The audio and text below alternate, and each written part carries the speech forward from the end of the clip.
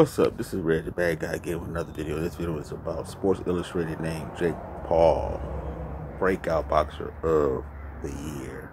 That's right.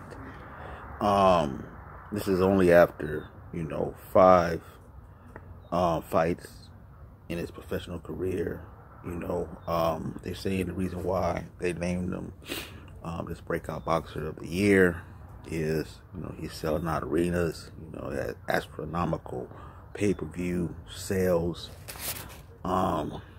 So tell me what you think on this, man. I mean, damn, what they trying to do? Give you another great white hope? I mean, it seems like they trying to push it. I mean, 5 fights and you already named this guy, Boxer of the Year. Breakout Boxer of the Year, that is. Jeez. What's next? I mean, if he get to 15 fights, they might start calling him the GOAT. That is 15 fights that he win, with no losses. They gonna call him GOAT.